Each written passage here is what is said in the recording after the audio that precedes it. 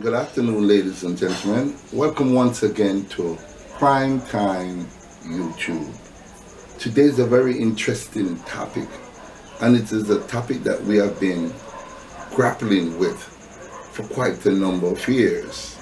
Now, Barbados is getting ready to step away from the ruling of the Queen. Let's go to the Gleaner newspaper and look at what is happening in Barbados. Barbados has announced its intention to become a republic and remove British Queen Elizabeth as head of state by November next year. Governor General Dame Sandra Mason gave the update this morning at the opening of a new parliament session in Bridgetown. She invoked the famous quote of the nation's first Prime Minister, Barbados, who had cautioned against loitering on colonial premises. Having attained independence over half a century ago, our country can be in no doubt about its capacity for self-governance, said Queen Elizabeth representative, whose role is mostly ceremonial. The time has come to fully leave our colonial past behind. Barbadians want a Barbadian head of state. This is the ultimate statement of confidence in who we are and what we are capable of achieving, she said. Dame Sandra said the administration of Prime Minister Maya Motley will take the next logical step to make Barbados into a republic in time for the country's 55th anniversary of independence in November 21.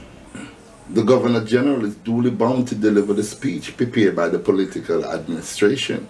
In 1998, a Barbados Constitutional Review Commission recommended Republican status, and in 2015, then Prime Minister Frondell Stewart said his administration would have implemented the recommendation.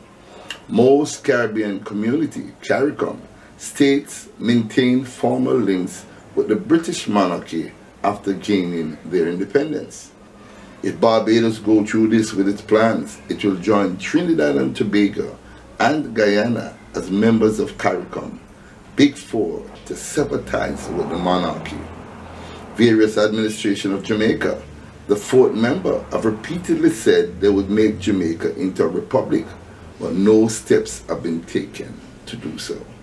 Prime Minister Andrew Onis, who was last week sworn in for a second consecutive term, had committed to putting the issue, along with major constitutional reform proposal, to citizens in a grand referendum.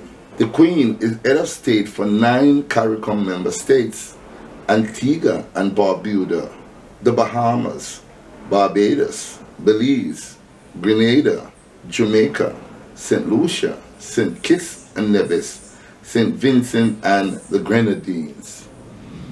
Do you think Jamaica is about time we put the Queen aside and take governance of our own country? I personally support such a move.